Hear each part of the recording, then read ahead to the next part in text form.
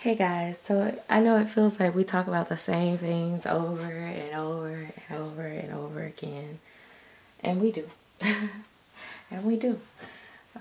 It's like, I don't know, it's like the same topics just resurface over and over again. Sometimes we still have the same stance as before, and sometimes our thought process change with them, but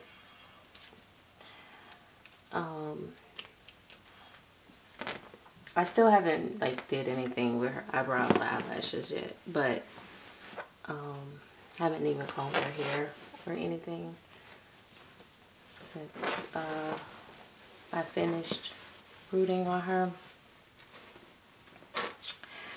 I had so many outfits for her to wear while she was bald that she couldn't wear, but sadly they are mostly all like summery outfits, and so now it's kind of cool, and it's like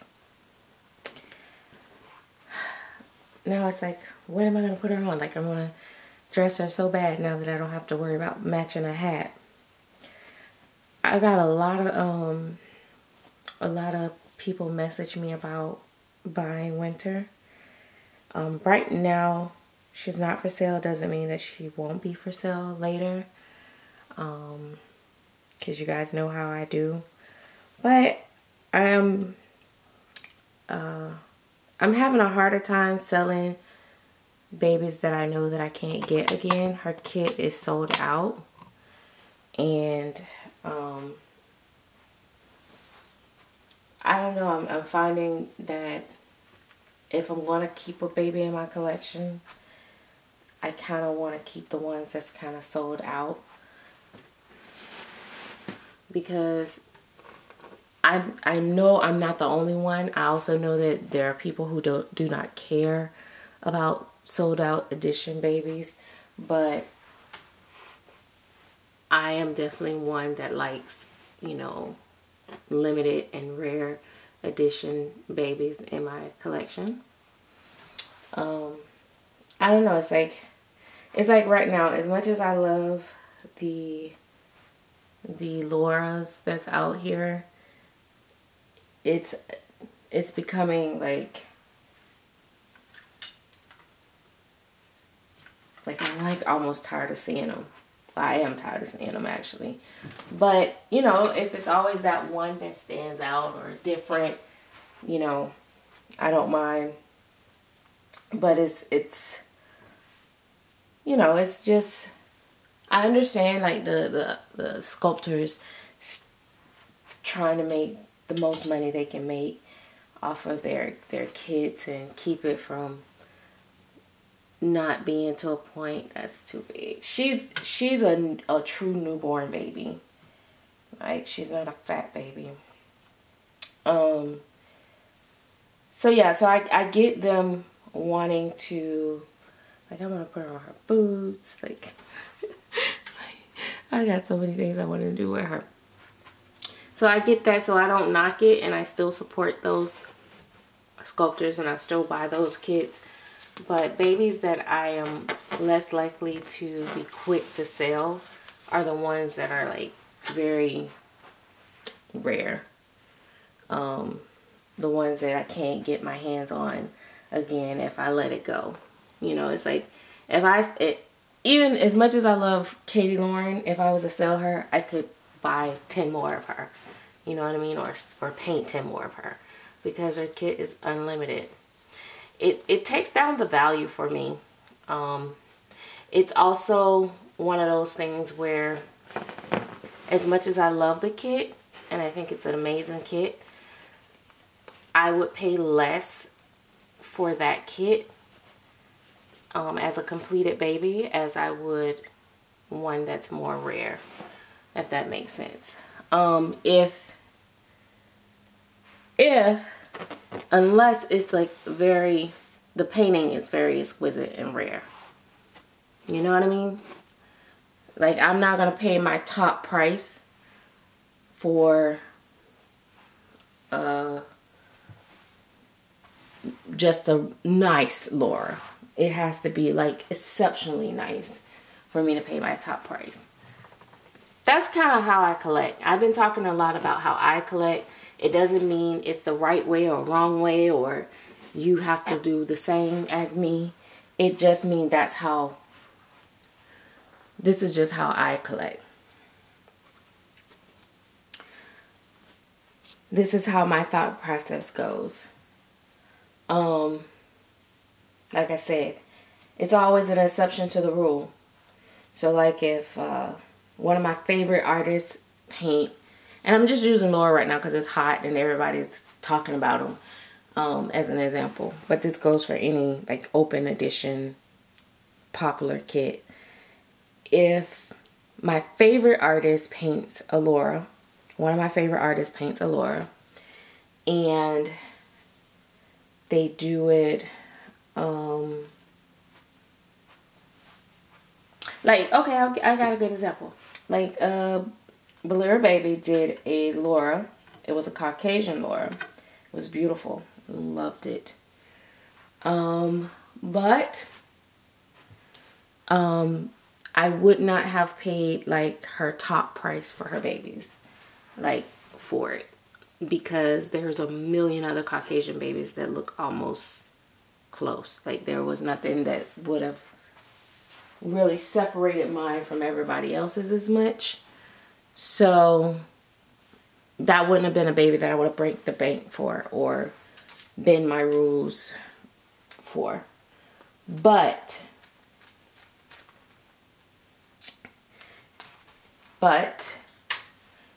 let's say if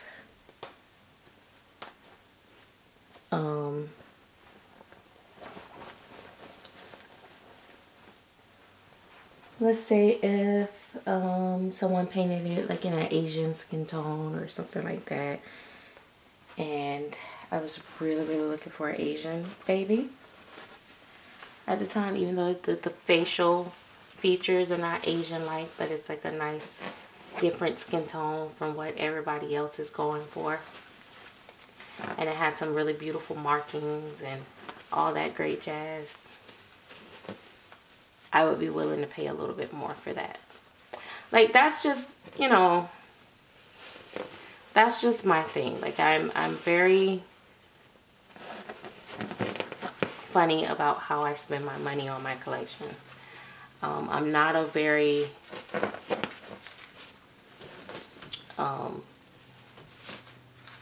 quick spender. Like people might think, oh, if I want it, I just run and go get it. No, absolutely not. It takes me, I miss a lot of babies like that because I'm thinking before I reach out to the artist, and by the time I reach out, sometimes the baby is gone. But when you're spending that kind of money, I want to take my time. I see so many collectors do this where like they're chasing what everybody else has. I'm not one of those collectors. Like I watch people because I'm a people watcher. I'm a Lola. So I'm trying to see why that's gathering. Oh well. So I see people like if someone buys from a particular artist, all of a sudden everyone else start following that artist, which is how we kind of find other artists, right? And that's okay. But for me, if it's not my style of baby, I don't care what you buy and how many people buy it. I'm not really that particular about it. I will love your collection. I will congratulate you on your baby. But I will not be like stalking that artist to buy a baby just because someone else had it. That's just, you know, that's not my thing. It has to speak to me. So yes, just like everybody else, I am influenced by other people's collections. I am influenced by, you know, the different pretty pictures, etc., etc. I do the same thing. It's just about every other collector out here when I'm trying to buy a baby. But The only thing that's a little different from me than some people is I don't necessarily, well, I don't at all. I don't just like something because somebody else has it, if that makes sense. I think when you get caught up in that trend is when you miss out on a baby that you really would love to have in your collection. She looks so good in blue. She's gonna be real cute in summer clothes. I was looking for the thing for her hair, but I don't have it, which is so stupid of me, but oh well. But yeah, I think that I just want to see her with these boots on. I don't care. I know they don't match. I'm just so curious to see her with the boots on. But I think that's when you end up spending money. One, you end up spending a lot of unnecessary money. And then two, you end up with a lot of babies in your collection that you don't even want to look at, to be honest. Because you're just chasing somebody else's dream. Or buying based off of somebody else's taste and not your own. That, you know, back in the day they would say chasing the Joneses. You know, you're trying to keep up with the Joneses. That's an old saying. Like the old people would say.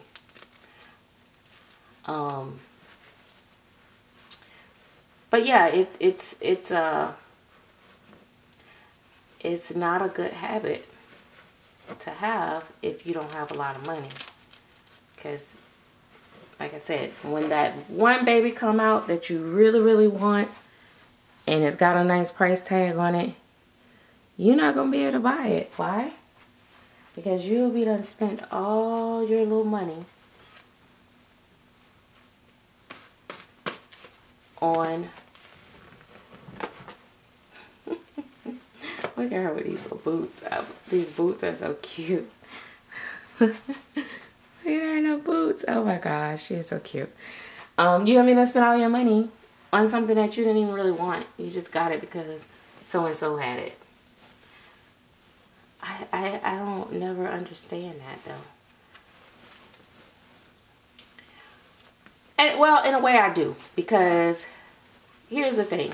Women are impulsive buyers. So if we see Tucananas with a cute outfit on, and she's looking so cute in that outfit, and you got all these cute clothes, and you're like, man, if I had Tucananas in my collection, I would have put Tucananas on this.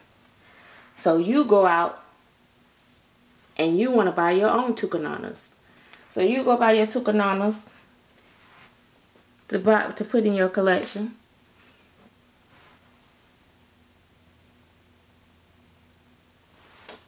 Oh, I wonder if I should put you on that. And then you can wear your boots. You can wear your boots if you want to. I got some tights too. This girl. This is this is a bigger newborn size, but we're gonna still make it work. But yeah, I'm just telling you guys this because not that it's gonna matter, because people that's like that are just gonna do it anyway. And I'm speaking in general, but I do see people, I do know people that do it. It's funny, I kind of laugh at it. But I'm saying this because I also then see those same people get frustrated or say they can't afford to spend XYZ on a doll. And I'm thinking to myself, like, but you can. But you're too busy buying everything that you see, not that you want. So when people are judging other collectors saying, I can't see how they spend $4,000 or $5,000 on a doll. Well, if you just bought 4 toddlers at $1,800 a piece, you've spent over $5 grand and some. But some people collect for quantity and not quality, or for show, not for desire or want. And that's okay too, because it's your money, so it's whatever you wanna do. I mean, there's no right or wrong way of collecting. There are some people that's not even really into the dolls as much as they are dressing the babies, right? Some people buy because they like fashion and they love to dress up the baby. So it's the clothes that they are into, and the babies is just the accessory. Does that make sense? The baby is really the accessory, not the main feature. They just need something to put the clothes on because they love shopping and they love doing clothes.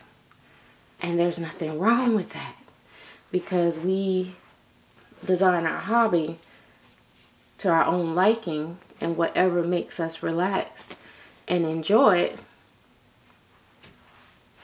is okay. Your hair's so frizzy. Not frizzy, but messy. And it's okay, because it's your money, it's your hobby, and if it makes you feel good, I don't care. Like, do it. Even if it is your thing to have this, to match, you know, go match per match, toe to toe with, you know, everybody in the community. Some people, whoever their friend is at that moment, they gonna have every doll that they have. When they get through being friends with that person, the next person they be with, they're gonna have every doll that that person have. Like, they will never set their own trend, because they just like to have whatever everybody else have, and that's okay, as long as they're happy. Oh, I gotta go.